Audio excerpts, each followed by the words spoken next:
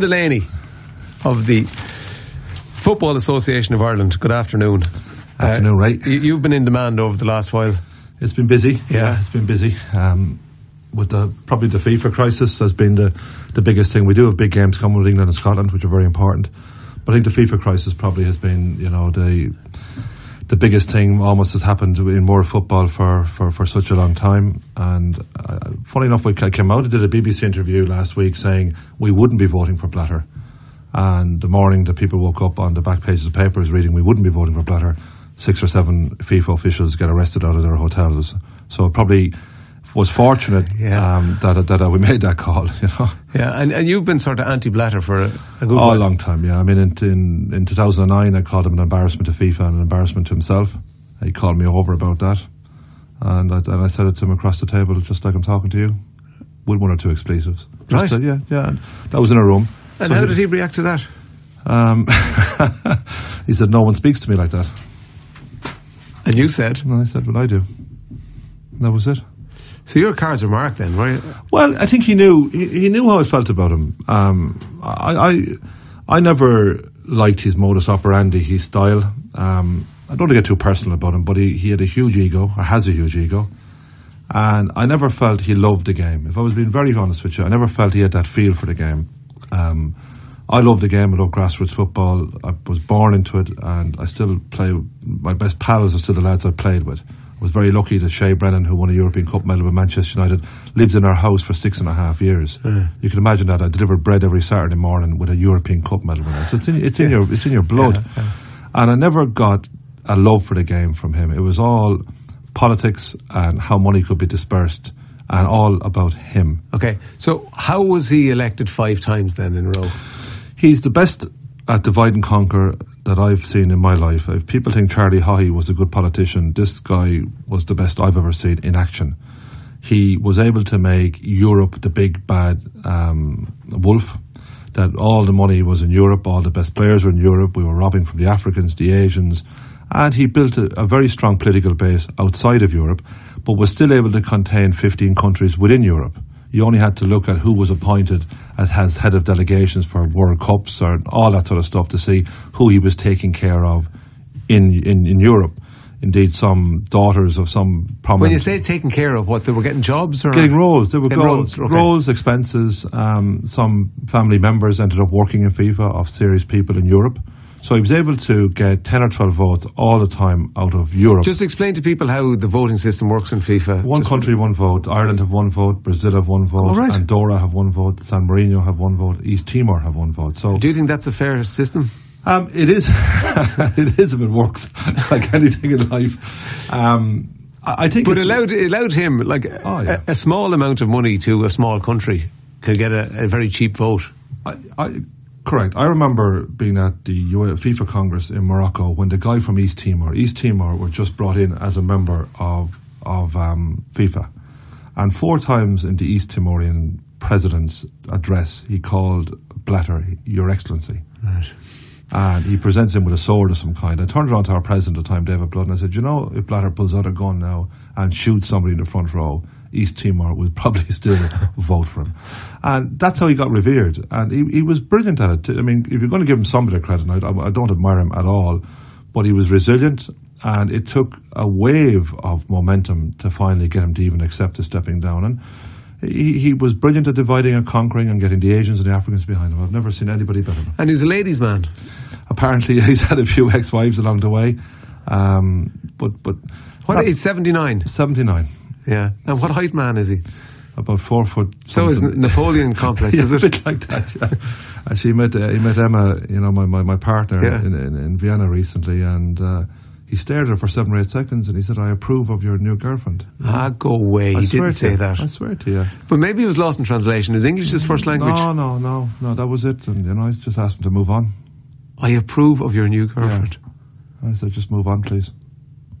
So he thought that would flatter you and flatter her. Yeah, that's it, yeah. And she's a great girl. I mean, I love her very much, and it was an extraordinary moment. She was here to tell you, just stared at her for 7 or 8 seconds. I approve of your new girlfriend. Did he give her the up and down thing? Well, stared at her, and she stared back, and I said, move on now, please. And on he moved. Right. Okay, we've spoken a lot about Blatter. I just want to find out about this, like the money and the amount of money that's in soccer worldwide. But we have to take a break for the news at 4:00. We go to the newsroom and to Eileen Dunn. Thanks very much, John. And John Delaney's still with us, so you're a main part of the news there. So FIFA had FIFA Ireland, and the turnover was 113 million during its years of business. Yeah, it's a strange one. In 2001, there was a World Cup, obviously, in Japan and Korea in 2002. 2001, our president at the time, Milo Corcoran, and General Secretary Brendan Menton were asked to serve on this board of a company formed in Ireland for tax breaks. Okay? Right.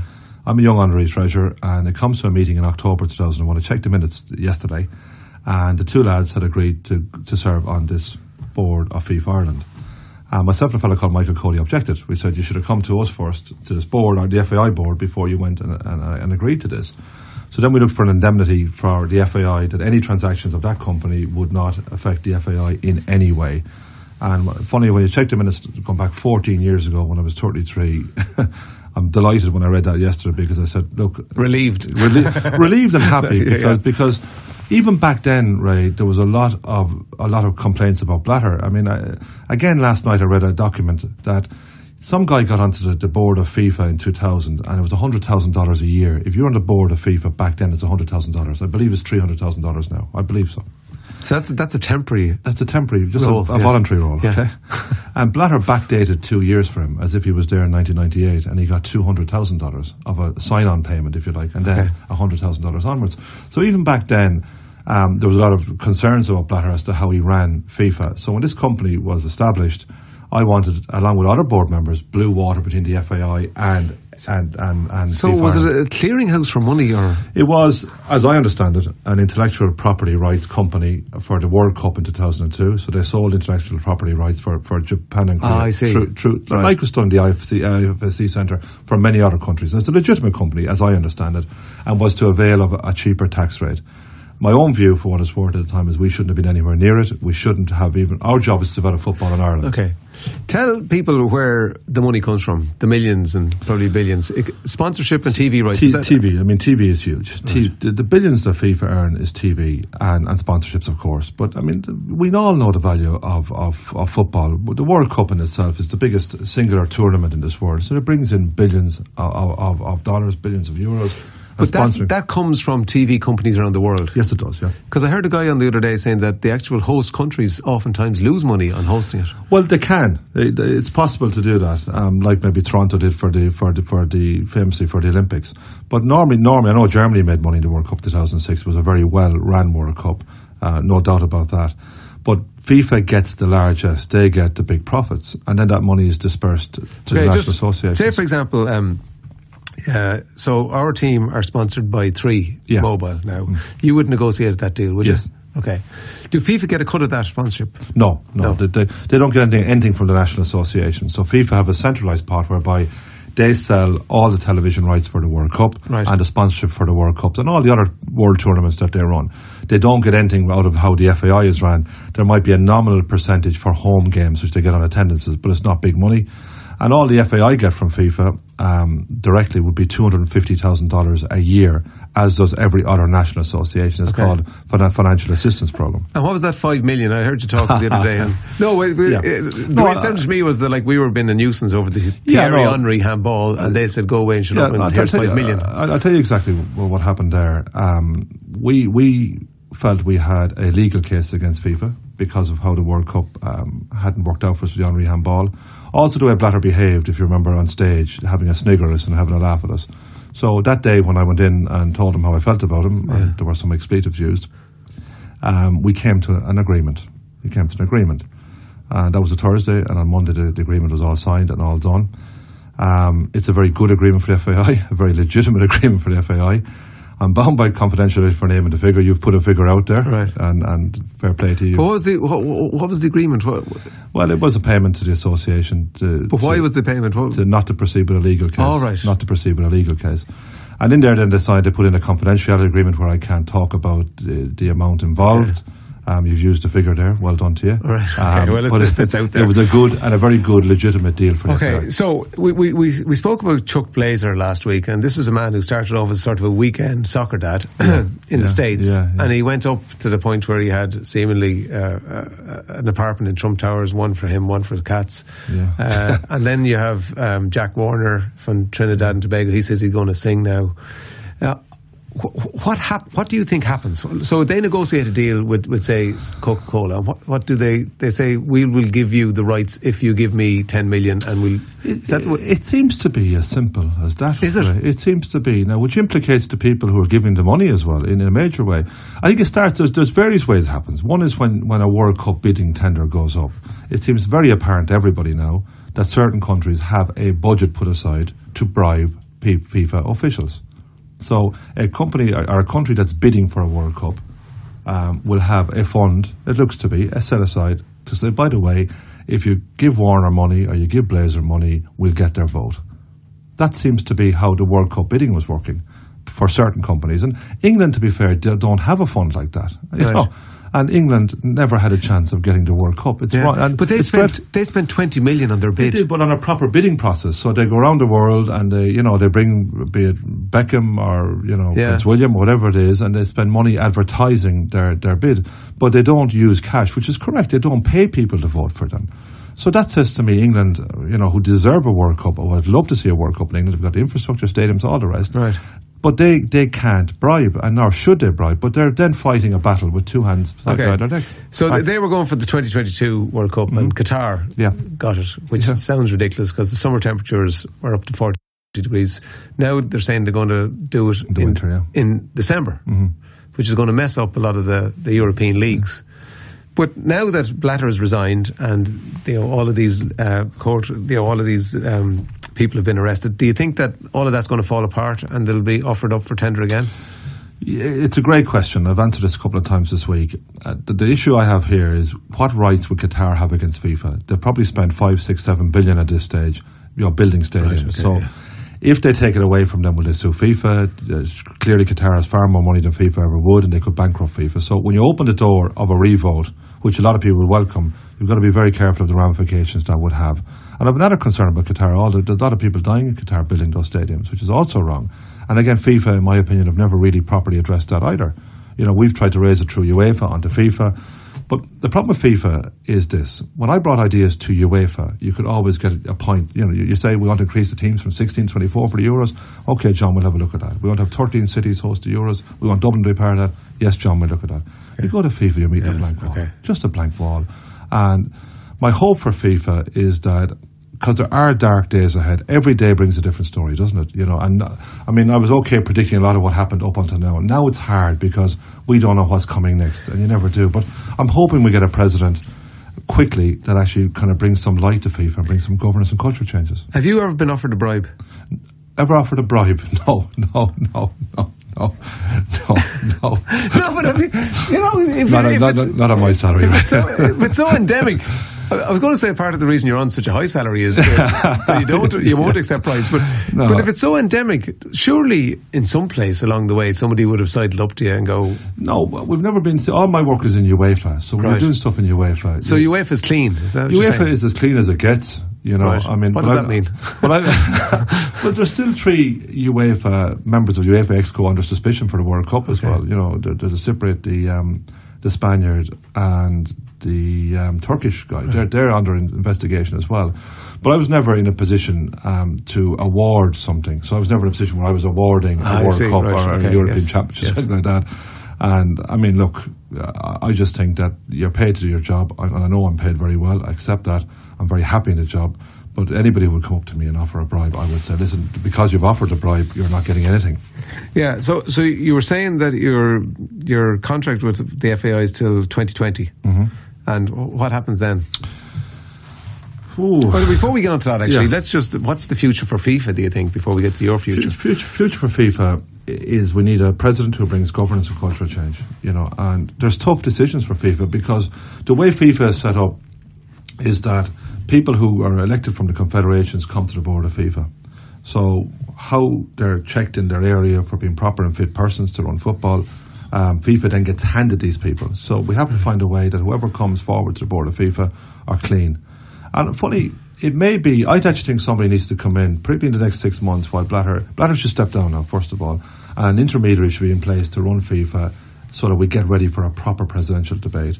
And whoever's going to become president needs to have a manifesto of real change.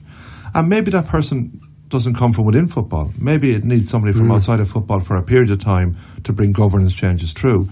I'm fortunate enough to be Vice President of the Olympic Council of Ireland as well, and I work very closely with Pat Hickey. And Pat would have seen the changes in the International Olympic Committee. I mean, their Salt Lake City was their, what we're going through now, and they cleaned it up brilliantly. They brought in changes, forceful changes. People had to be resigned, retire, leave, and governance changes were brought into place. It's not rocket science, right? It's not actually rocket science to make these changes, but the will must be there. And whoever gets to run FIFA going forward need to be clean and people honest. Honest. Have to be. Would you aspire to going outside the country? No, not really. I'll tell you, you're happy where you are. I'm very happy in my personal life. I'm very happy in Ireland. Maybe at some stage I might consider going to the board of UEFA. I've been asked in the past to think about it, but it's not on my agenda. Okay. My agenda is running Irish football. So that was a game behind closed doors today at 1 o'clock in the Aviva Stadium against Northern Ireland. Yeah, no score. No score. No score. And you were saying that some hardened fans wanted to be ball boys. It was great fun, actually. It was good down there. I mean, the game wasn't the best game of football, but I think it'll be a good workout for both teams. But Davy Keogh and Wayne O'Sullivan, these guys who follow us all over the world, we had 44, 45-year-old ball boys today. And it was good to see the lads. They haven't missed a game, so England at the weekend. Yeah, big game. And it's 20 years since the last time in Lansdowne Road, which was a bit of a disaster. What about Jack Grealish? Yeah, it's a big question. I think, first of all, about Jack Grealish, that goes away now because England and Scotland are big games and Jack won't be involved in either match. He's got to make a decision in his own time as to who he wants to play for. I hope he plays for us, but whoever he decides to play for, we'll fully respect it. He has a big decision to make because the next move he makes determines it forever. He's played with us at underage level, at under 21 in particular. And once he plays a competitive game for England or Ireland, he stays with them for his career. But even if he changes to go to England now, if he decides I'm going to play for England at under 21s, he can never come back to us. Right, okay. He can never come back to us. And I wish him well in that. I hope he comes to us. He's a good young talent, but it's his decision. But how do you court somebody like that? Well, from our point of view... You're good at the old courting. That's off the field, that's recent. But, no, I think you do your best. I mean, I've met his dad a couple of times. I've treated, at the FAI, I've treated Jack's dad well, Kevin. Anytime he wants to come to matches, you'll make sure he's treated well. Jack came over for the under 21s awards. You make sure that his family, brought across that their whole family are accommodated. And you can only say to a guy enough times, I'd like you to come and play for us. And even when some players declared for us, some of the Northern Ireland lads declared for us, I would have met their families and said, listen, it's a big decision. James McLean. Yeah, in particular. And McGeady and a few others. And said, listen, if you're coming to play for us, it's a big decision. We're here to support you and make sure that they understand that we're here to talk you through whatever issues will occur. And then it's up to the player. The player ultimately makes the decision. In Jack's case, I hope he comes to us. But if he doesn't, I wish him well with his career with England, if he does. Okay. So it's going to unravel, isn't it? If Jack Warner now is going to sing like a canary, it's going to we've only seen the beginning of the FIFA story. It's a house of cards for me. I think when you see the US Attorney General, not the Department of the Attorney General, the US Attorney General come out and say FIFA is corrupt, they shake the tree and they shake it upwards. They get people at lower levels, like in the mafia, and they're always aiming for the top. And when I saw her on television, I mean, I knew Blatter would not survive. Even when he won the vote, I knew it was the beginning of the end. I mean, everybody was against him, be it sponsors, nearly 40% of the football national associations, players, managers, the FBI, the Swiss authorities, David Cameron. If you just look at the list, I know it's amazing. He got elected. And he's stuck in for a while, so he's got a bit of. There's a great movie in it. There is a real movie. FIFA made a movie recently that cost $25 million. Did they? They did actually. About themselves? Yeah, about themselves. God, that's ego, isn't it? Yeah, that's incredible ego. But the real movie's on its way. But it has to finish. This chapters have to finish first. Thanks, John. Thanks very much.